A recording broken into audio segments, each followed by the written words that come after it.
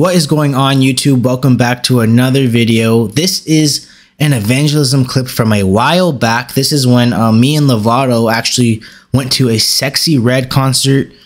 Very demonic rapper, very up and coming, promoting a lot of perversion, promoting a lot of just sexual immorality. So we went to this concert to expose all of that. And this is a clip that I never actually posted on Instagram or TikTok or anything like that. I just didn't get around to editing it. But this was a very good clip. I feel like this was a good seed that was planted, and I just want to share it, and I hope you guys enjoy it. I'm gonna be reacting to this. I haven't watched this in a long time, so it's gonna be a pretty fresh reaction for me. Let's see. Tanaya. All right, y'all going to this concert? Yeah. Cool. So I'm just curious what you guys think happens after death.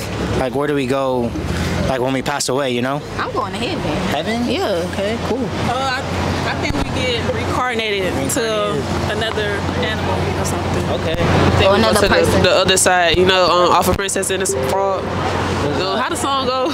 Something, the other side. I forgot how it go on Princess and the Frog. Oh, the other side. Yeah. The other side. The other side.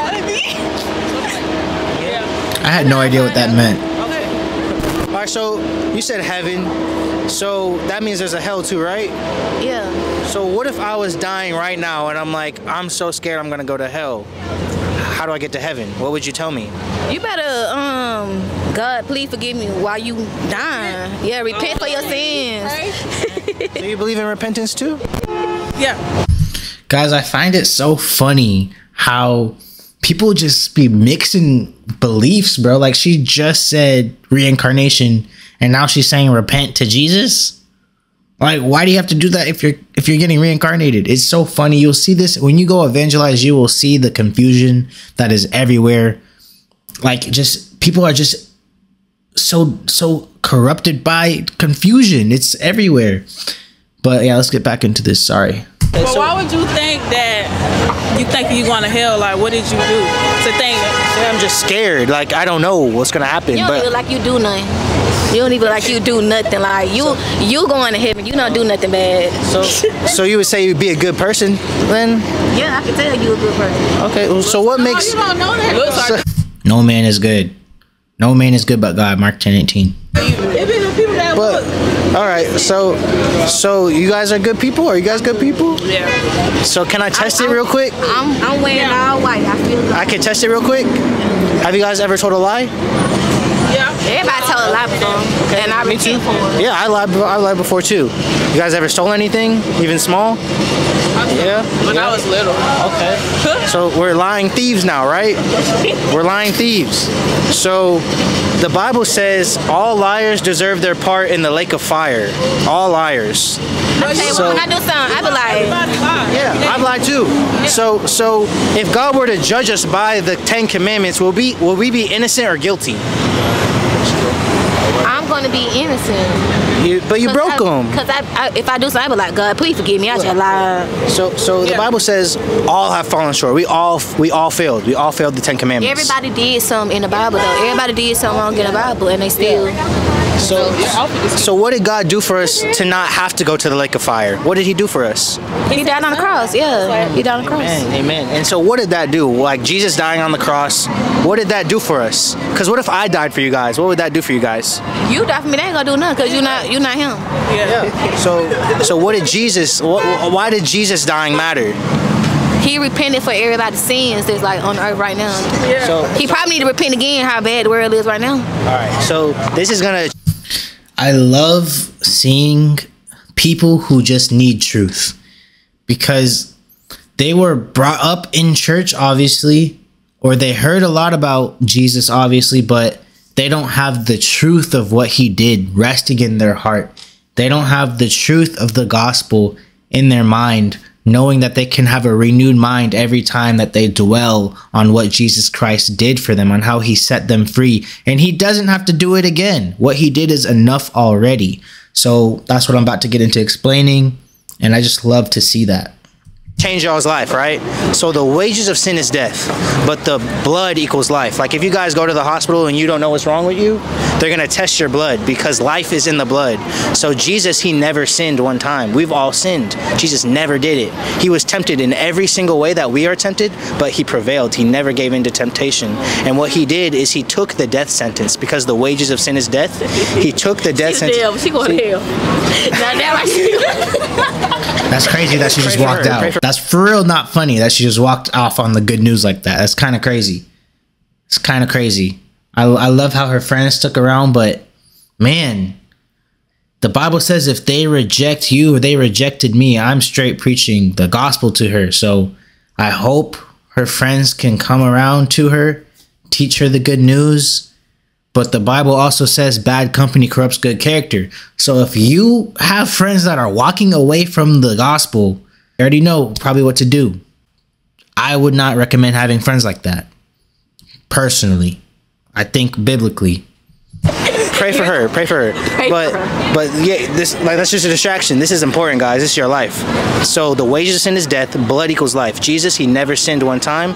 And since he took the death sentence and didn't deserve it, you guys can accept that free gift and go to heaven. Just when you believe in the fact that Jesus died for you guys out of his love.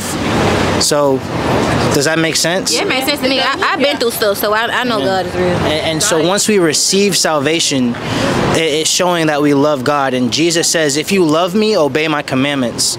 So what were his commandments? Do you know his commandments? He had a lot of commandments. What you mean, like? So you want to, because it's a loving relationship. So you don't want to do things that may displease someone you love, right? Yeah. So sin offends God. And once we are invited into that free gift of salvation, we want to show God that we're grateful for that.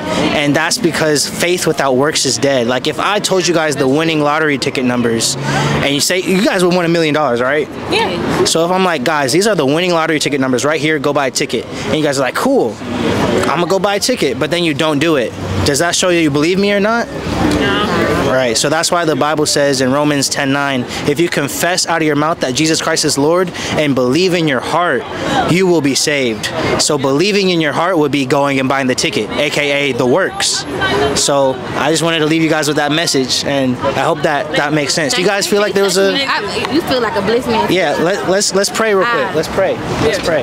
I rebuke that in Jesus' name. I rebuke that. I didn't know how to respond to that because me touching you does nothing.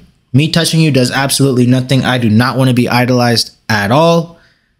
I'm just a messenger, giving a good message, being a vessel. But that was kind of crazy. I did not know how to even respond to that. It shocked me. Let's pray. All right, so You guys started off though. all right, I will. Lord, thank you for these girls right here. I pray that you can just fall on them, Lord. Let your spirit fill their heart with your love. Let them be drawn away from the world in any way that they are offending you, God. I pray that they can turn around and have that godly sorrow that leads to repentance, Lord. Let them just know how valuable their soul is. Their soul is not worth anything that this world has to offer. Your word says whoever gains the world may lose their soul. So I pray that their souls are secured in your hands, Father, and that you can bless them with a life full of love. In Jesus' name, amen. Amen. Amen. No weapon upon us shall prosper. Amen. Thank you. All right. It's kind of sad seeing them still walking to the line to go to the concert.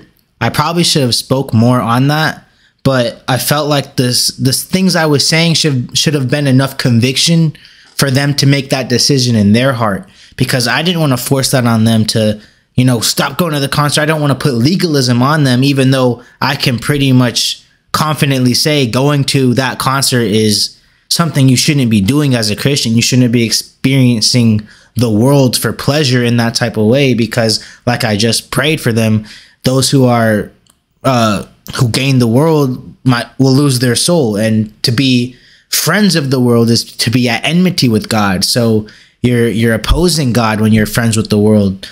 So I hope that seed plants in their heart. I know that they will be able to look back on that message. And if they're watching this, if any of you are watching this, Jesus, he's so good. I mean, he's so faithful to forgive us All we need to do is confess our sin, and he washes it away, and have genuine sorrow for our sin and want desire to change, and he washes it away. He throws away our sin. He forgets it.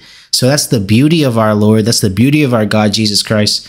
And I pray that these girls can look at that moment, think about that moment whenever they're going through the storm, whenever they're going through the trial, and then they can reflect on the love that they received in that message, because it was a loveful message with truth. But I hope that just plants a good seed. And let me know if you guys like this style. Do you like me reacting to these clips? Do you like me giving my extra insight, things I could have done better, or things I should have added? Let me know if you like that.